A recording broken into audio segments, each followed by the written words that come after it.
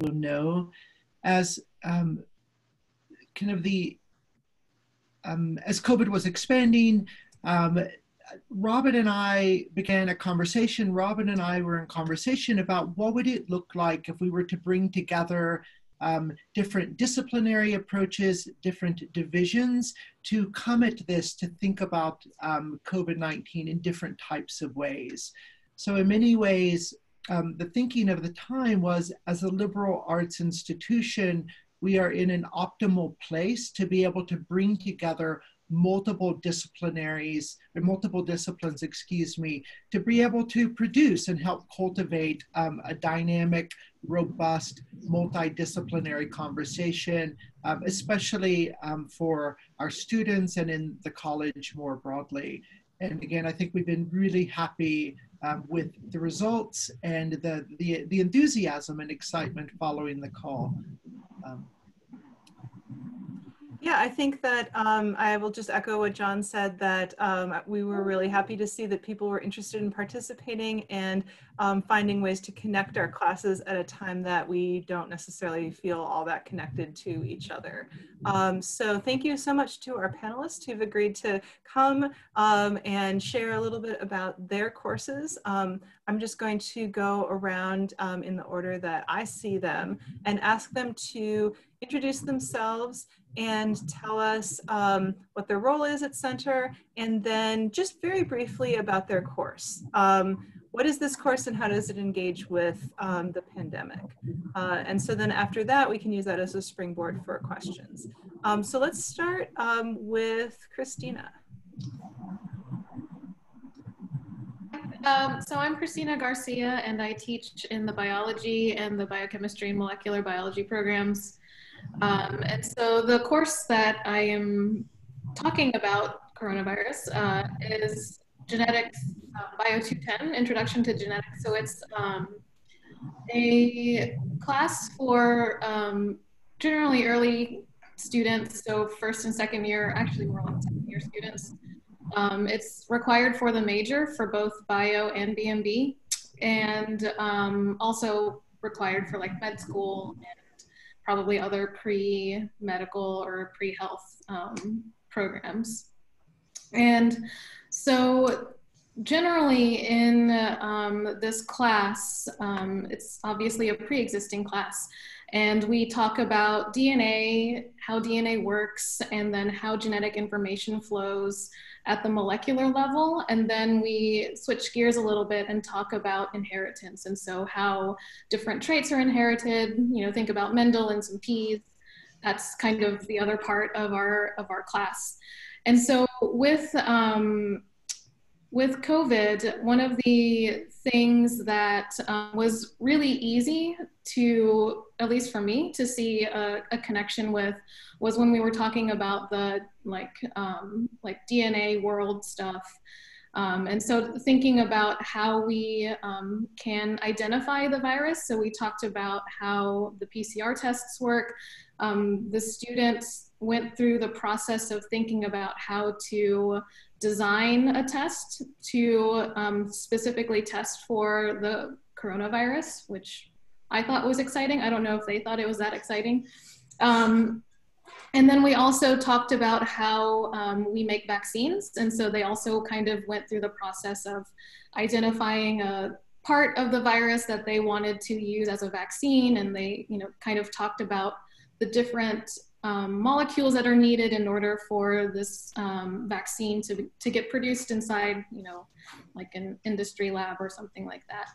And now that we're kind of in the more inheritance part of the term, we're talking about, I had them go into the primary literature and look up information about something that they're interested in. And so one of the things that we did on the first day of class was, you know, I asked them questions about, you know, what do you know about COVID-19 and what do you want to learn? And so one of the things they wanted to learn was, you know, why are some people asymptomatic? Why do some people have really severe disease? And so I kind of challenged them and I said, let's go into the primary literature, find an article that relates in some way, shape, or form, and then we will talk about inheritance patterns from that. And so that's kind of where we are. in the class. We also had a discussion last week about prioritizing vaccines, because that's kind of an issue that's coming up, hopefully when we get a vaccine, but then also how do we distribute it, because we are kind of assuming that we're not going to have a lot of quantity of it. And so that was an interesting discussion that we had last week. So that's kind of all of what we've been doing, I think. Yeah, so that's really interesting how you've been able to incorporate some aspect into multiple units across the course, right? That's really neat. So next in my view is Chris. Hey everyone, it's good to see you all. I'm Chris Faulkner. I'm a second year visiting assistant professor in the International Studies program. Hopefully you can hear me. I'm trying out a microphone, so yeah, good. I see some nodding heads. More than my students give sometimes. So I'm teaching IST 360. It's a new course. It's global health, COVID in context. I pitched this course out of sheer interest in what was happening last semester as we were all dealing with going online. And part of this stemmed from my field's political science, and I'm interested in comparative politics and international relations. State capacity is a big thing in comparative politics, and how states compete over resources is a big concept in international relations. So I thought that it would be interesting to pitch this course framed through those two lenses, but then also, because it's in the international studies program, trying to do something with historical perspective and an economics perspective. So that's kind of how I set the course up, where we've not just focused on COVID, we've focused on the history of disease, from miasma to germ theory and its evolution, looking at cholera, looking at the plague, looking at various influenza pandemics that have hit the international community, and then how governments have responded to these things over time, and how we can draw conclusions from either what's worked and what hasn't worked from a global health governance perspective. One aspect of this that's been kind of fundamental in my teaching has been international institutions and whether they work or not. In particular, the World Health Organization and how it's responded to things like Ebola in the past, how it's responded to, some of the influenza pandemics that took place, the influenza swine flu in 2009 in particular, and then what it's done in COVID. And so, yeah, I kind of go all over the place in terms of my course. It's more breadth than depth, I'd say. But I think that the students have actually really enjoyed getting away from COVID at times, but also getting to see how disease has been really impactful for state evolution, involvement, and governance more generally. I'm happy to elaborate, but I'll pause there for now. No, I think that that's great. That sounds like a good stopping point. And once we hear about all of the classes, we'll be able to kind of dig into points of connection or answer people's questions in more depth. So thank you. The next on my screen is Maria. All right. Hi, everyone. My name is Maria Apostolova. I teach in economics and finance.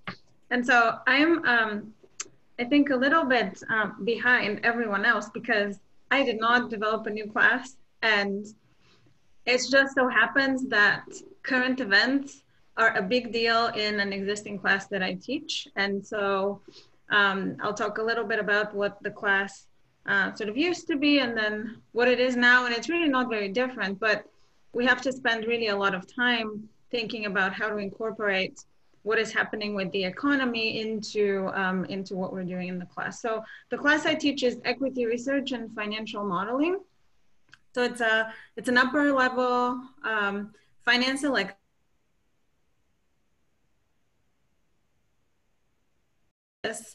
So this class is about learning how to value the stock of a publicly traded company while realizing that the intrinsic value of that stock is different, most likely than the price of that stock on the market today. And so learning methods, valuation methods for stocks is really what drives this class. We spend the entire semester learning these methods by applying them to a publicly traded company of the student's choice. So everybody is working on a different company. I'm working on a different company, and sort of we learn everything as we go and we apply. So it's a very applied class. And so one of the main drivers of the valuation process is a good forecast of the future financial results of the company. And so that involves a lot of digging and a lot of reading of previous financial statements, company press releases, and things like that. And so naturally, it also involves looking at historical financial results and trying to use them to extrapolate, right, the future ones. And so the problem that we have to deal with is the fact that the first 6 months of the year have severely skewed the financial reports and results of basically every company out there. And then thinking about how to take this information and make a good forecast for year 2020 is pretty, you know, it's an involved process. And so that was one of the aspects of the class that has been affected by the pandemic. And another one is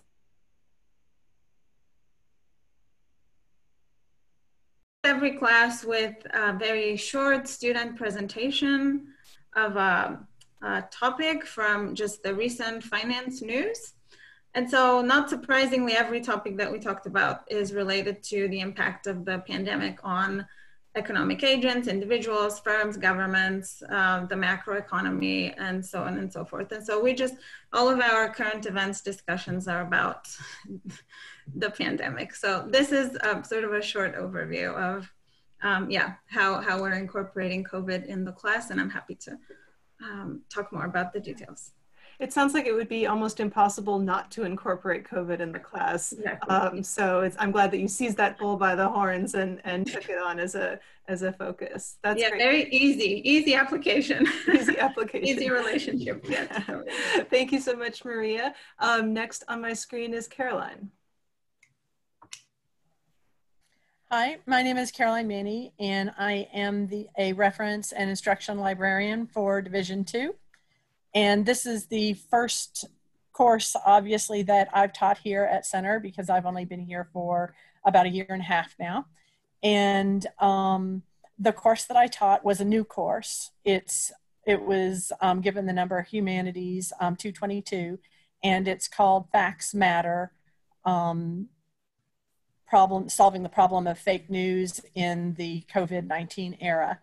And so we've been looking, obviously, at fake news, alternate facts, misinformation, disinformation, whatever term you want to give to it. That's what we've been looking at. We started out looking at the history of fake news and seeing that it isn't something that first started happening in 2016. It's been happening since the beginning of time.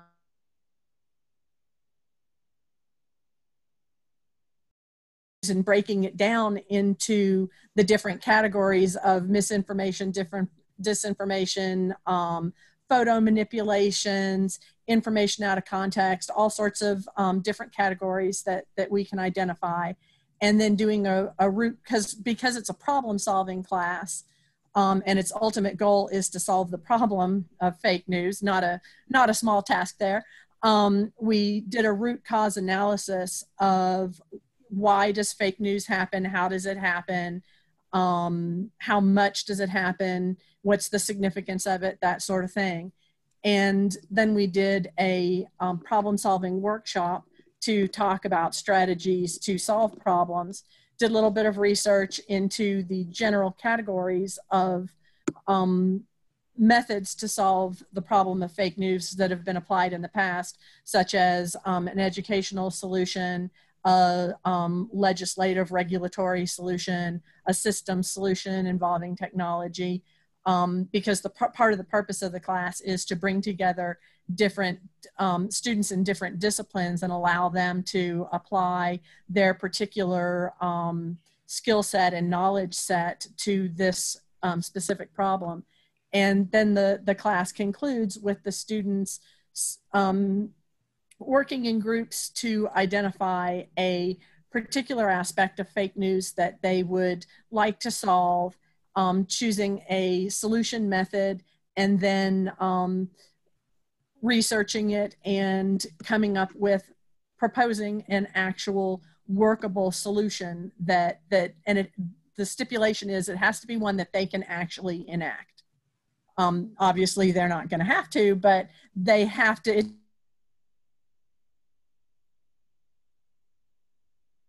This fabulous computer program unless they can actually do that. It's possible. And so ultimately the goal then of the class is to explore the ways that misinformation have eroded public trust and in authority and science, and to kind of consciously identify and be aware of our own cognitive biases, and to develop the critical thinking skills to evaluate information for ourselves and to make sure that we're responsible producers and disseminators of information. Thanks. That sounds like a really important topic, and I look forward to students solving this problem. Right? They need to get on it. No, thank you. So I've saved the best discipline for last, anthropology, and I'll turn it over to Jamie. Hi, everyone. Thanks so much for being here, and thanks for having me. I'm so disappointed that I have to follow such amazing discussions of classes that are going on, but I'm really impressed with all I've heard so far. So the class that I incorporated into the COVID signature series is SLJ210, Introduction to Social Justice. So that's a class that's been around for a few years now, but it sort of lended itself to interrogating what's going on at present with the pandemic. And so when I've talked about this before, I've sort of described how basically the class looks at the ways in which COVID is exacerbating pre-pandemic realities, right? So these are things that have been going on for a very long time, and it just so happens that COVID provides yet another lens through which to understand them. And so I'll talk a bit about the class, but I think it's one of those things where I know CTL has sort of been asking us to think about things that we would carry forward from this sort of discovering things that work better. And I think this is something that actually works a lot better for me, that I have a case study that I carry through once per week. And so basically throughout the entire block, we are applying things that we learned from the first week to COVID over and over and over again, using also slightly different lenses tailored to the particular ism that we're looking at. But I find that it has helped with retention immensely. So it's been an awesome experience. So in general, the class talks about theoretical foundations of social justice studies. So probably things that they've at least heard about, like diversity, intersectionality, equity. So words that get tossed around quite a bit. We actually define them.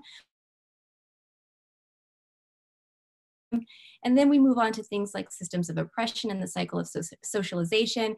And finally, we move sort of a deeper understanding of social justice theoretical foundations through anti-ism.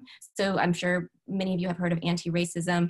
And then we move into liberation. So discussions of what it would actually mean to move into a cycle of liberation. So as I mentioned before, each week we use the analytical lenses that we've developed to consider COVID. So we started with racism, so structural racism as it relates to COVID. Then we moved to ableism, classism, sexism, and now we're in heterosexism and trans oppression.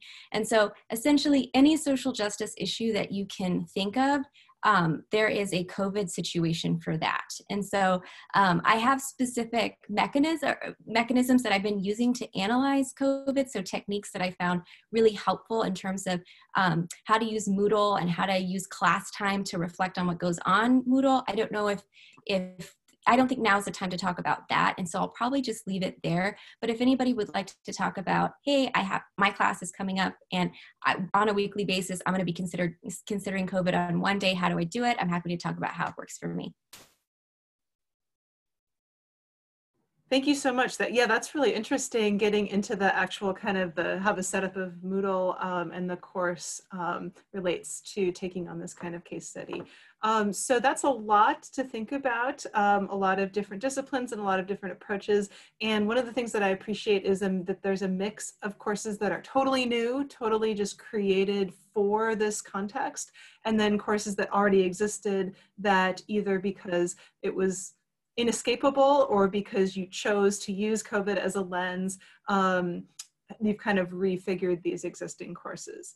And so I'd like to open it up to questions from the group. I feel like I'm more interested in hearing answers to questions that you all have, although I do have some questions in my back pocket. So feel free to use the chat and I'll act as moderator, or to raise your hand and I can call on you. John, I see you're unmuted. It looks like you might have a question. Yeah, I had a question for Christina. You had said that at the beginning of the course, you asked your students, what do you know and what do you want to know? I'm curious if from that question, when you designed the course, did you intentionally create open space or blocks of time to allocate for flexibility, or are these questions that you have simply tried to address along the way? There are questions that I tried to address along the way. I think from my perspective, I could at least imagine some of what their questions would have been.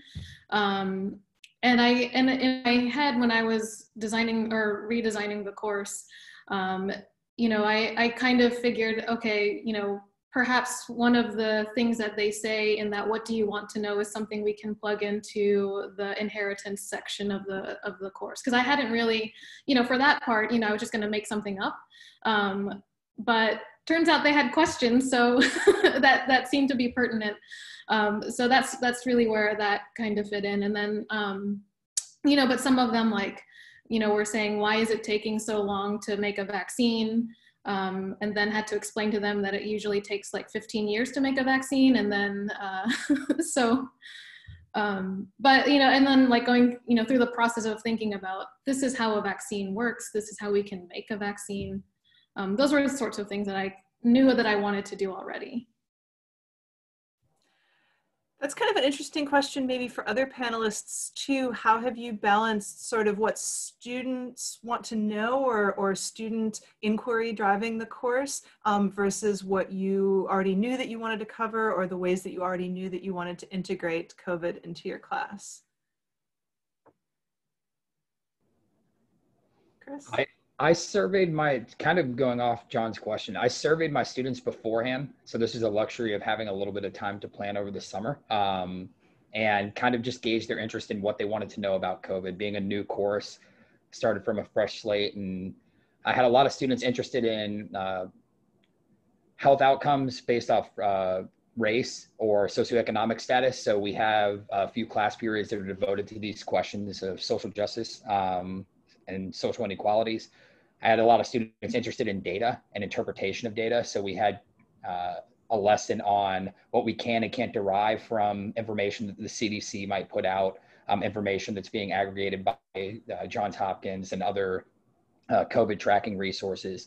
And then we had a lot of students interested in how COVID impacts prisons or jails. And so that actually, we haven't got to that one yet, but that will be one of the final 2 days of the semester. We're actually focusing exclusively on these populations that sometimes get lost in the mix when we consider how the pandemic's influencing them. Thanks. Any other panelists want to, Caroline? The course that I'm teaching on fake news, I've actually taught before in different contexts. Like, for example, when climate change first became a hot topic and during the 2016 presidential election.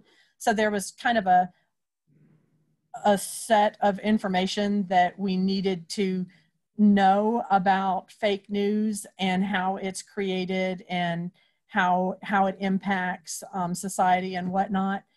But then being able to put it in the context of fake news, like Chris, I was had the benefit of being able to kind of do a survey with the students before class started. And the first day of the course was actually a workshop that I frankly completely stole from the Disney Institute, which I used to attend when I was in Florida, the Disney Creative Institute. And it's a creative problem solving workshop. And during the first 2 days of class, when we did that workshop, they had the opportunity to do some preliminary exploration, a little bit of preliminary research, exploratory research, identify topics that might be interesting to them, directions that they wanted to go. And so between what we surveyed before class started and by the end of those 2 days of the first workshop, they really had been able to identify what they wanted to do. And then every day in class, we had a jigsaw discussion, and it was their responsibility to bring their interest and their personal research on their interest into the class on a given topic. So in that way, they could really control the way that the daily content of the course. And I think that they really enjoyed that. Yeah, thank you. That sounds very student driven. Lori. Yeah, I have a question on how to balance planning with the pace of current events. You know, you plan the class and you plan to cover certain topics, and then current events like take this sharp turn, and I'm wondering how you all manage that. That's a concern that I have. Well, as you get ready to teach a coronavirus signature series course in block 2, right? That's right. Yeah. And we don't really have time to survey the students. Also, I mean, that's a different topic, but I'm really concerned about that planning versus current events kind of hijacking your plans, even though I know pedagogically that's a good thing, but it does. As someone who likes structure, I hear you. Yeah. Yeah, so what are your thoughts or experiences on this, panelists? Jamie, do you want to kick us off? So yeah, I think this is a good opportunity to kind of bring in what I mentioned earlier. So I like to say that I'm flexible, but yeah, I do like to plan ahead.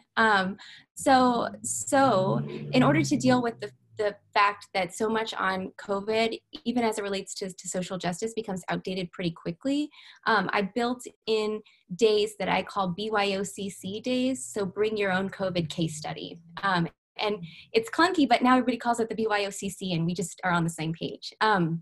So for that day, I gave them a couple of readings to kind of ground them in why COVID relates to whatever structural ism that we're looking at, so structural racism or whatever. So there are a couple of things that I identified when I made the syllabus. And so by now, they're even outdated, right? And so, you know, they look at them and they read them, and sometimes they're like, wow, we've already moved on from this, but it's okay. We've still kind of established something to which they can apply the issues that we're talking about in class. So these lenses that I talk about. And actually what I have them do, and this is going to sound super complicated, but just bear with me, is for each of those BYOCC days, I have 5 to 6 annotators who have used Hypothesis or whatever collaborative annotation software you're comfortable with to annotate the readings that I've assigned for that day. So then they do they come to class prepared to kind of talk about those, and they also annotate them so that everybody in class benefits from their annotations. I summarize their annotations and use it to make questions. And so I come to class with a list of questions.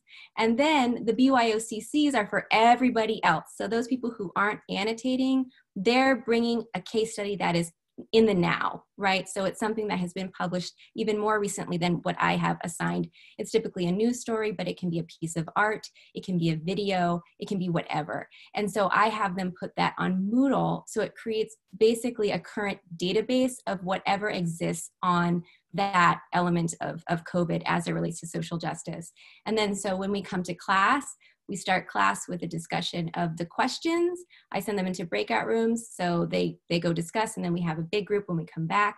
And then we end class, and I send the students to Moodle, and they have to go to the BYOCCs for that day and pick through them. And then I give them a small project to do at the end of class, like write a postcard. Today was write a postcard to the mayor of some town, and in using evidence from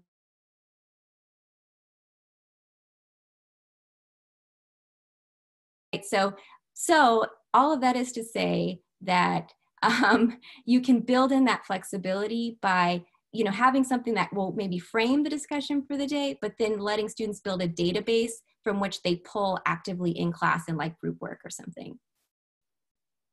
That's so interesting, Jamie. And I feel like that's also a way to manage, kind of an onslaught of information, right? Like it's happening now and there's so much. And so it's hard for you to curate, but you're kind of asking students to curate in kind of a structured way. So that's great. Maria, I see you have yourself unmuted. Yes, that's the new raising of your hand, right? To say you want to participate. So yeah, mine is much simpler than this, I'm afraid. And I mentioned it already earlier. So I build time for these finance stories is what we call them. And so inevitably, they basically cover all of the very current events because students, I mean, they're naturally interested in this. And so every class starts with what happened this morning, right? That's generally what they pick. And what we do is very informal. We spend about 15 minutes talking about that particular news story. I ask the student who presents to prepare 2 questions for the rest of the class that can help us to start the discussion. And then they continue that discussion on Moodle in a blog where they continue to contribute to the conversation after class. And so that's my way of handling this. It's not, the depth I think is lacking with this format, but at least the breadth is there and every student gets the chance to bring up something that occurs.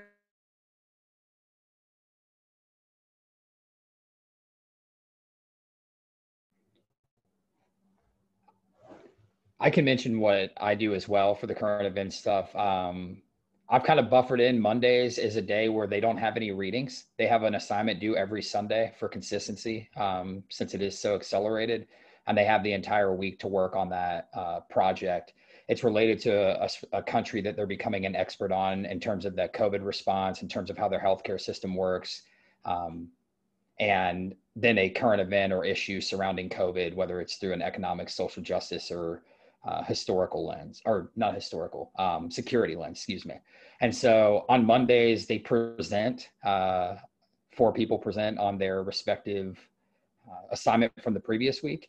And I've used that time as I know the cases that are coming up. And so I draw current events about COVID in those respective regions as the conversation to drive the discussion after.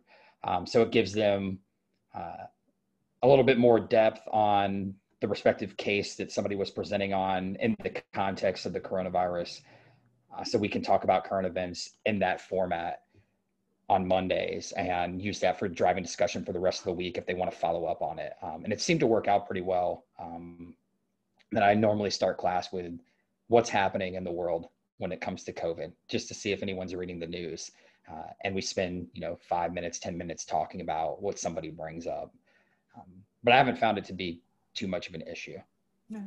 So it's, well, the commonality that I hear is that people are kind of building in within their structure, they're building in space for new things to happen. So they don't need to alter the structure if new things happen, but that they can bring those new things in.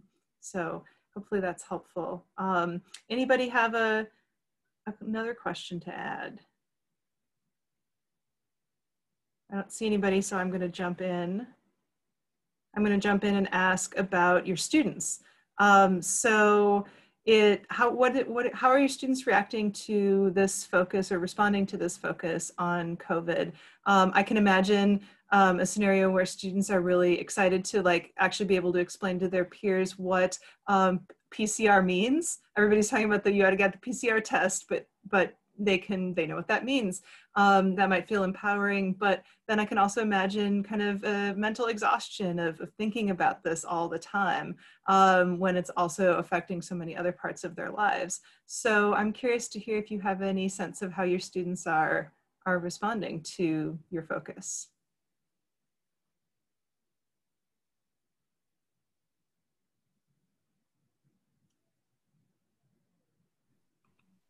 I'll jump in. Thank you, Jamie.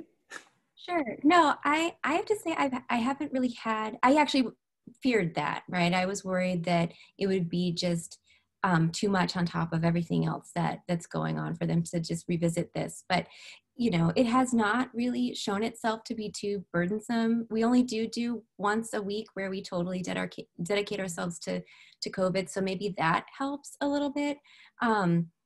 And, you know, I have had students tell me that they have had family members come down with COVID during the class. And I think more than anything, we've built a lot of community this term. So it's more of like, they know that it's a supportive environment. And so what we've learned in classes is helping them process that and also understand it if they can see themselves reflected in the material that we're covering, right? So if they happen to come from a group that we've been talking about in class or feel marginalized in some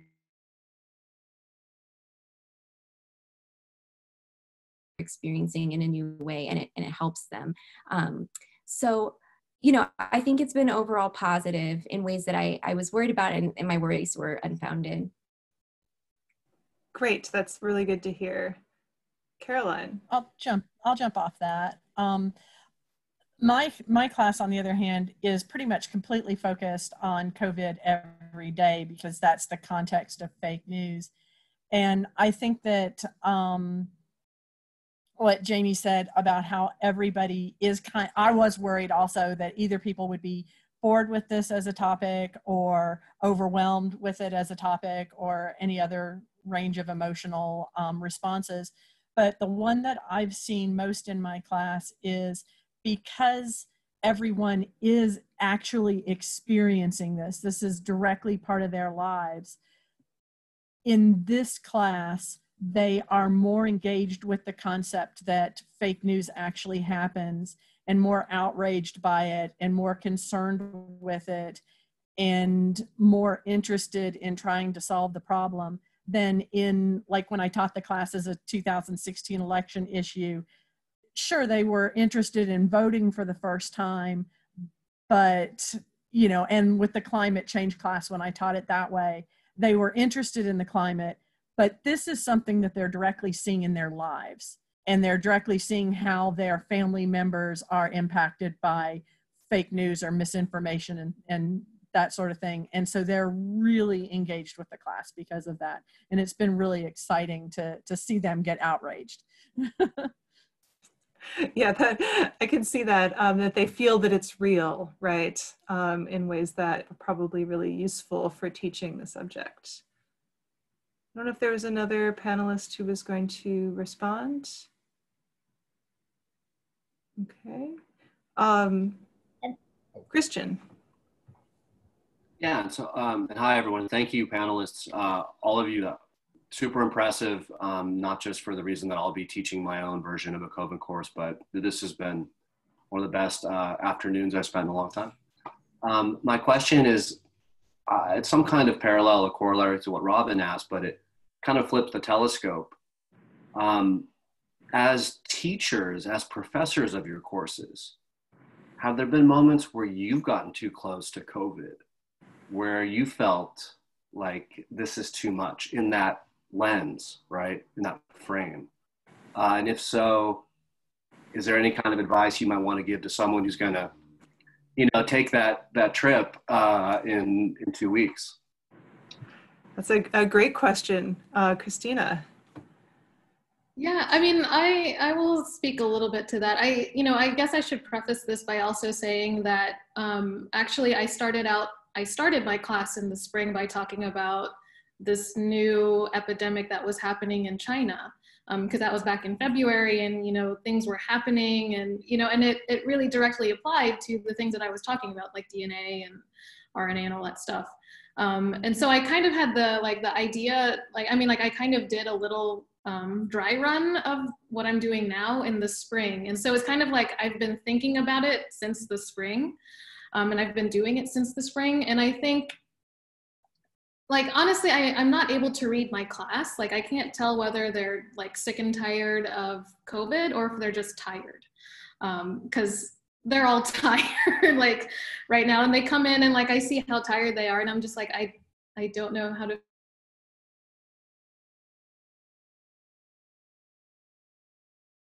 having those little breaks, kind of like what Jamie was mentioning, would probably be good. At least, like, you know, I know that we didn't start. I mean, we started on the first day. I said, what do you want to know and what do you already know? But then we talked about cancer for a couple days. And then when we wrap up next week, we're not going to be really focusing on COVID. We're going to be focusing probably on cancer again, because that's just what I study. So, you know, taking a break from it, and I think taking a step back is also good. You know, in terms of, you know, just like for me and for the class, like, you know, I'm really asking them to apply a lot of the knowledge that normally in a normal term, really, I would be making them memorize and take an exam. But because of the way that I'm teaching, I'm not actually having sit down timed exams. And so they kind of have to do this group project where they apply the content to kind of this new scenario. So I think it's been making them think in different ways that they're perhaps not used to, especially as science people, where they tend to have to memorize a lot of stuff. So I think the break might be a little bit, I think it'll be good for them just to help them a little bit, like take a step back and maybe synthesize some of the things that we've been talking about. Thank you so much. Maria. Yeah, so what I have found, at least for me, and I think also maybe for the students when I talk to them one-on-one, is that once we started focusing on building this 5-year forecast, where we went beyond, you know, the current fiscal year and how difficult it's going to be to forecast this because of everything that's going on. And then, hey, look, in 2 years, things will be normal again.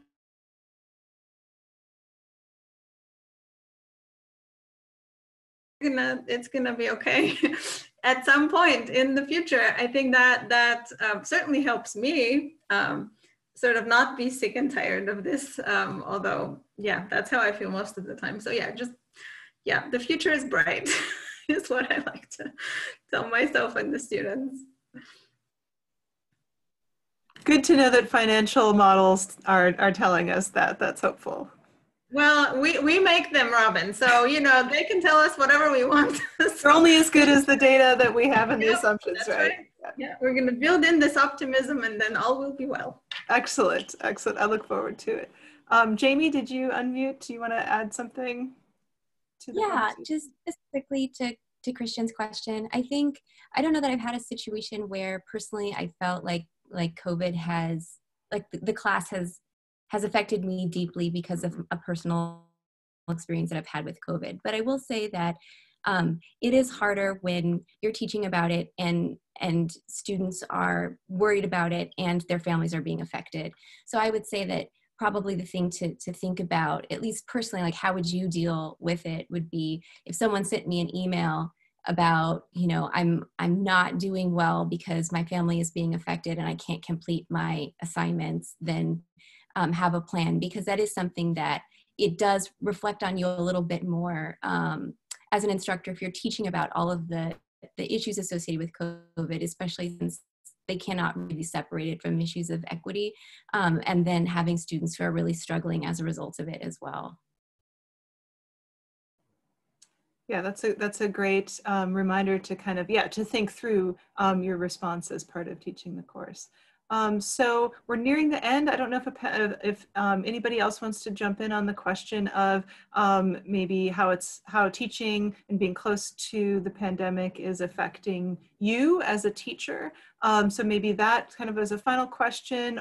And then also if any panelist wants to add anything that they've learned or a way that your thinking has been changed about the pandemic or about something else by teaching this course.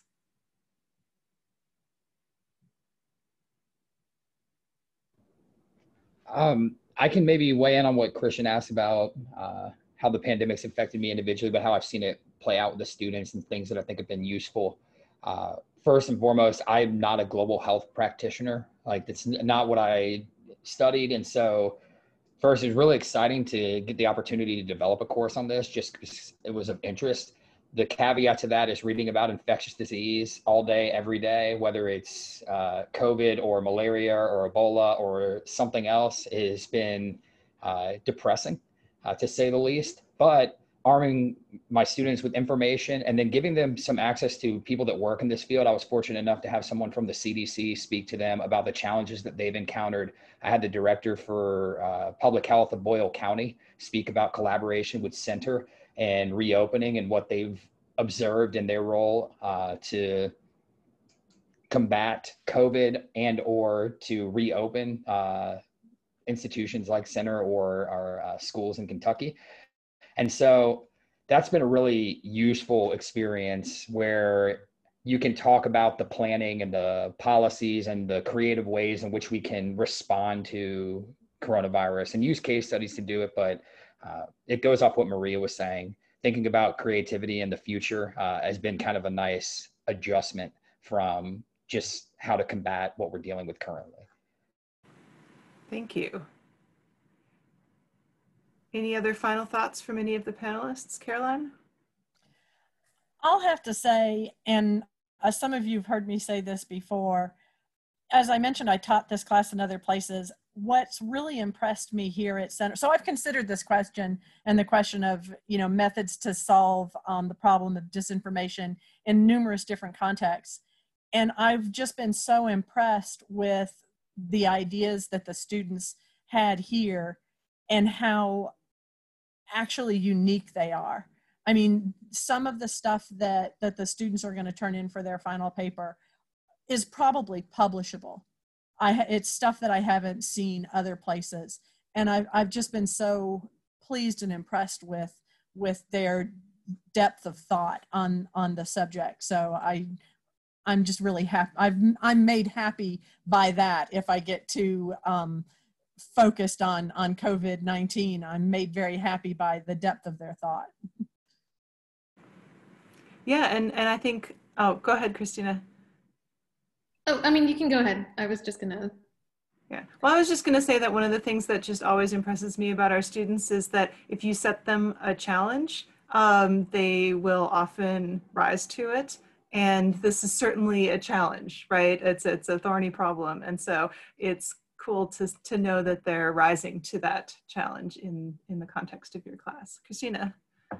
Yeah, I was just going to build off of what Caroline was saying, that as somebody in the sciences, and we tend to focus on like biology and this is how a virus works and all that kind of stuff. I've been really pleased because or at least I've had some like asynchronous discussions with the class, or they've had asynchronous discussions among themselves. And I've just always been really impressed, like whenever they can bring in something that they learned in another class and they can relate it to what we're talking about. And so that's really just impressed me, and it kind of, makes me realize how like well-rounded they are overall, which is really, really pleasing. And so, with our discussion about vaccinations and prioritization, they were, like one student brought up, well, what about people who don't have health insurance? How are we going to prioritize them? And where do they fall in this tiered system of, vaccinations and that kind of stuff? And then somebody brought in the convo about the refugee crisis and talking about how refugees were being because of their conditions and their living conditions. And so I'm just really pleased by all of that, and very heartened, I guess, about the future, because they are thinking about these bigger issues. No, that's excellent. I think that to bring it back to the conversations that John and I had at the beginning of this, I think, this is a moment where higher education is facing a lot of challenges. And, one of the ways that we were thinking about this is a way to show that liberal arts, and these interdisciplinary connections and these different perspectives that we have on these complicated problems, has some tools that are really valuable in a moment of challenge and crisis. And I feel like your stories about your teaching and students are really, really reflecting that. So that feels like a suitably broad and profound and positive place to end for today. So I really appreciate the panelists taking time to be experts in their courses and their teaching and sharing with us what they're doing. And I really appreciate all of you taking time out of your very busy schedules to join us. And I hope that you all have a good evening. Thank you so much.